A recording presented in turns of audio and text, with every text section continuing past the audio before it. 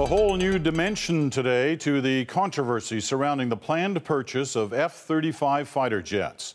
The Auditor General set off a fiery debate in the House of Commons on Tuesday when he said the cost of the F-35s had been misstated and that Parliament and Canadians had been misled. Today, he went even further on the key question of who knew what and when. Terry Milewski starts us off again tonight.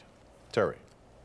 Well, Peter, the F-35 affair was already bad for the government, but it just got dramatically worse. That's because the Auditor General now says that cabinet ministers did know that the cost figures they gave to Canadians were false, $10 billion less than the truth. If so, that means the government misled the country for nearly 2 years. That $25 billion number was something that at that time I think was known to government. The Auditor General left no doubt that by government he meant the executive, the cabinet. Would have been primarily members of the executive, yes. That statement is devastating to the government for this reason. Ferguson is talking about an internal government estimate in June of 2010 that it would cost $25 billion to buy and operate a fleet of 65 F-35 jets.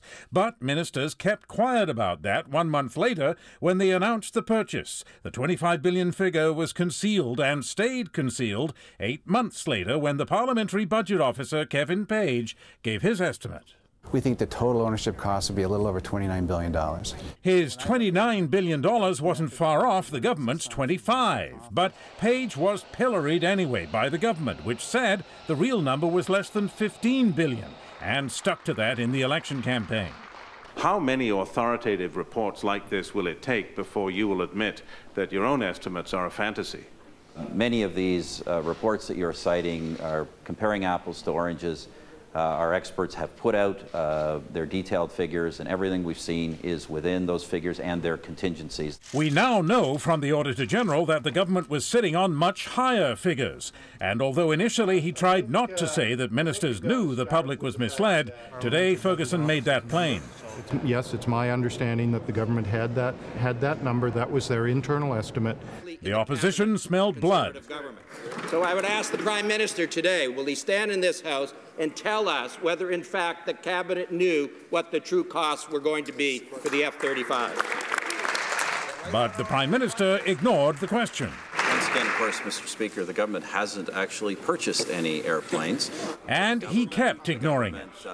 When did the Prime Minister become aware for the first time that in fact the true cost of the aircraft proposed was $25 billion and not the $16 billion fiction that he's been presenting to the House of Commons for 21 long months? When did you know?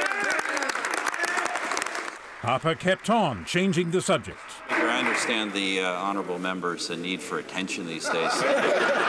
So the question was never answered, although the opposition argues it's no mystery. Now we have clear and convincing evidence that the government intentionally provided false information to Parliament, and that's serious. What could make it even more serious is the fact that so far neither the Prime Minister nor his ministers has even claimed that they did not know about the $25 billion estimate. And so if they hoped that this story might die over the 2-week Easter break, it now seems certain to live on, Peter. All right, Terry, thanks very much. Terry Milewski on Parliament Hill tonight.